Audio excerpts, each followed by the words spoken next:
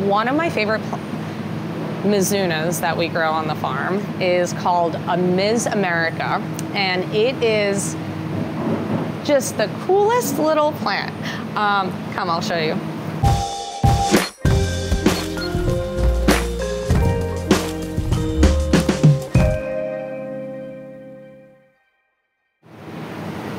Show you what the micro trays look like, because they're so beautiful and so full. Just little chia pets. They are. They look like chia pets. They're so freaking cool. And beautiful color. The color itself is amazing, but the flavor is even cooler. So this is like a mustard. This is a type of mustard. It's a type of Mizuna, so it's like a little bit of a hybrid. It grows very evenly for us. It's always a staple in our salad mix. Most of our salad mixes will include something like this. One, because the color of it is absolutely gorgeous. The flavor of it is really unique. In my opinion, it has a little bit of like a starchy flavor to it, and it tastes like McDonald's French fries. It really does, though. Have a taste. Tell me what you think. It's a little spicy, but or like spicy McDonald's French fries. Oh, you're right.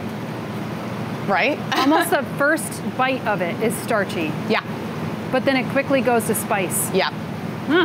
Fascinating. And the aftertaste is a little, has that umami, I would say. Yeah, but a little wasabi-ish. Well, a little wasabi too. Another great plant that will grow incredibly in a hydroponic system are peas, sugar snap peas. So these are all peas over here. These are slightly, I would say, maybe overgrown for our system, as you can kind of tell. But when they're small and short. But these are, you're harvesting the shoots, not the peas, right? Yes, the shoots, sugar snap pea shoots. They have these adorable curly tendrils that'll wrap up around anything really, even itself, and it'll continue climbing and climbing. But these are so lovely. They're like really sweet. They go great in salads, and most people don't know that they can grow peas hydroponically, which is kind of cool. We use this pressing technique where we actually are able to stack all these peas on top of one another and help them germinate, and they will eventually root into the rock wool, which is really fun. Up in the stacks. One of the coolest plants that we grow here is also known as purple oxalis. And these are quite common as, you know, your ornamental house plant. You can find them in a lot of stores, but most people don't actually know that these are edible and taste incredible. They have, like the name, oxalic acid in them. And so they're, in my opinion, taste like the skin of a plum or a Granny Smith apple. So it has that little bit of tartness, sourness, candy profile to it. And I really love them over here. They look like butterfly wings, which is like the most beautiful aesthetic leaf you can get. I have a feeling that you had all those like little candies that you loved as a child, but now you're an adult and you're like, I could get it in my greens. Oh yeah, and reds. Oh yeah. Every salad that we make here is always topped with a special treat, like oxalis or, you know, some other beautiful flower that gives you that, you know, just memory of maybe stashing and eating some sour candy in your room. It's fun. You gotta have fun with your greens. All right, so there's tons of different kinds of mints out there. Hundreds, thousands. One of my favorite ones that we grow here at the farm is called Candy Pop Mint. And Candy Pop? Candy Pop. Candy Pop. And looks like these little pops.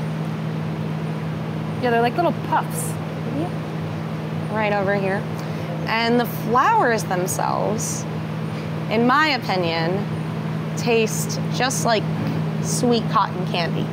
So it's a little sweet, lovely very floral. And so you're really very harvesting fragrant. these for the flowers and not necessarily the leaf, or both? We're using it for both, really. We have some customers really like the petite tops, so we'll harvest just this little guy.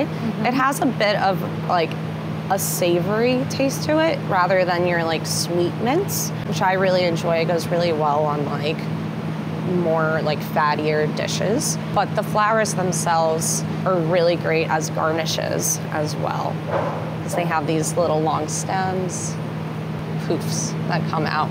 Let's show you another mint. So one other mint that we grow here at the farm is apple mint.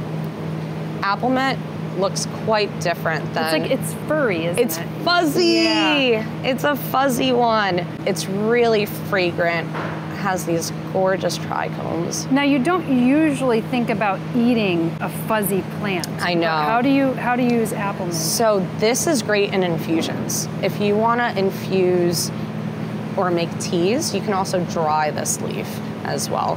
But this is a great thing to add into infusions or muddling or smashing, you know, when you are making some fun drinks or anything like that. It goes great in lemonade, in my opinion. Anything with citrus and mint, it's the best. So one of the easiest plants, or I would say the fastest growing plant that we grow on the farm is radish.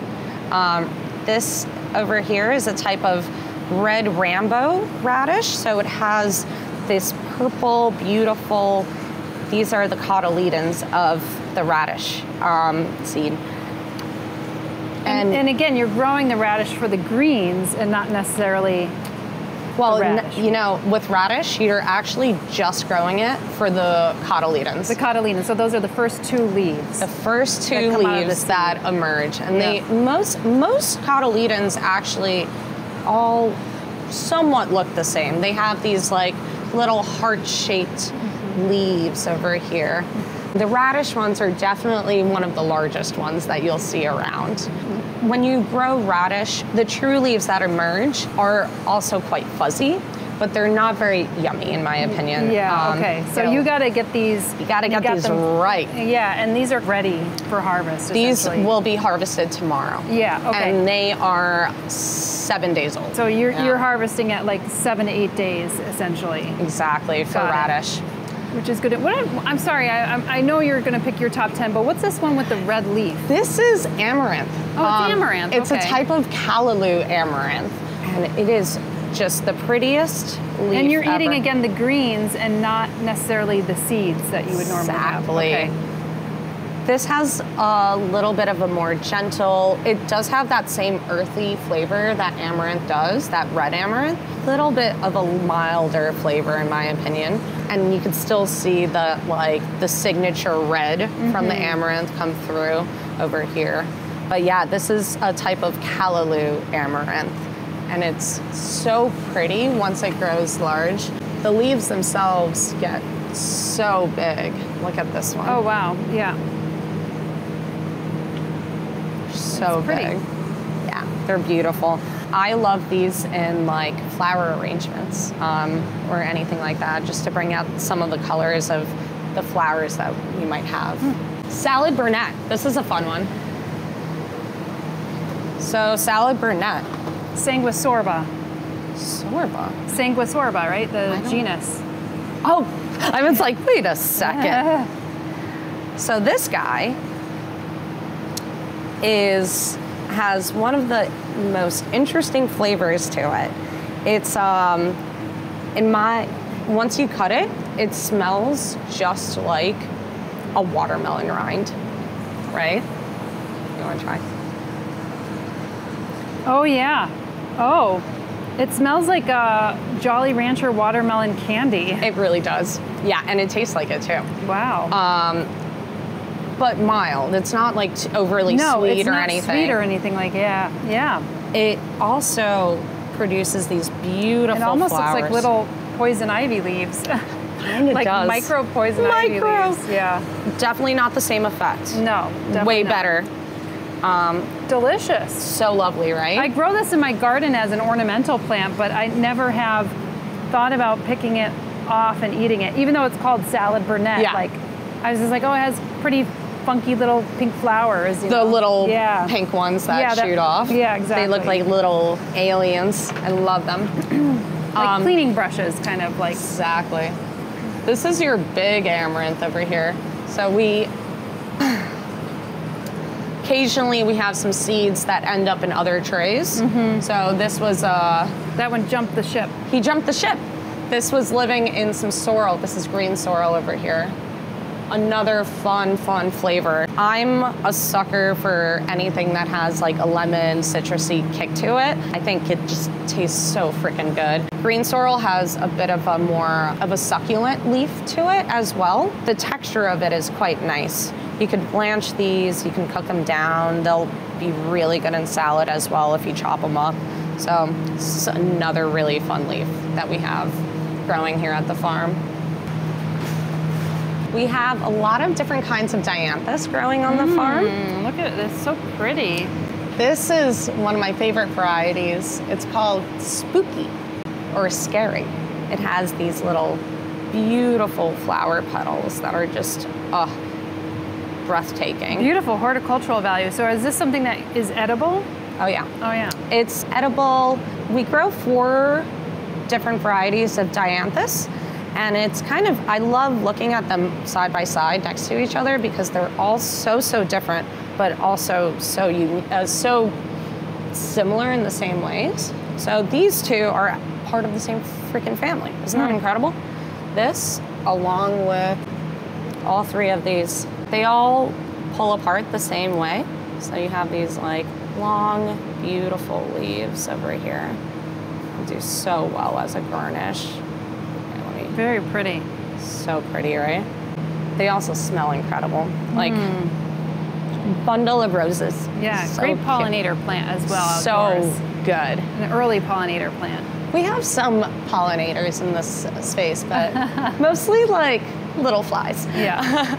So one of my favorite plants that we grow on the farm is cilantro, but we grow a variety called dwarf lemon cilantro. And mostly for the cilantro berries and the flowers.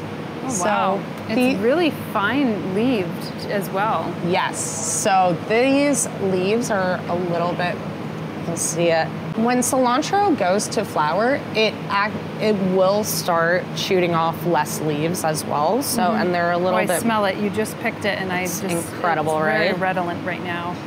So this is one of the flowers over here. It smells incredible. Yeah, it tastes great. really good. But the berries themselves are personally some of my favorites.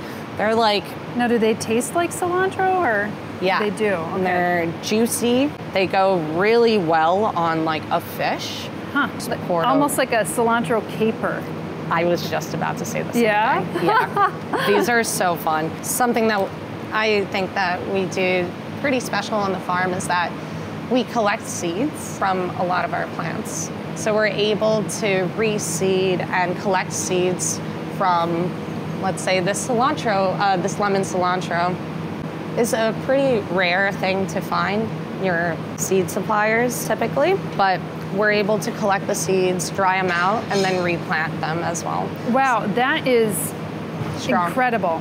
It's good, right? It's a really wonderful taste, and you know what's funny, because you know how some people taste a soapiness to the cilantro? Yeah. I just got a little hint of soapiness.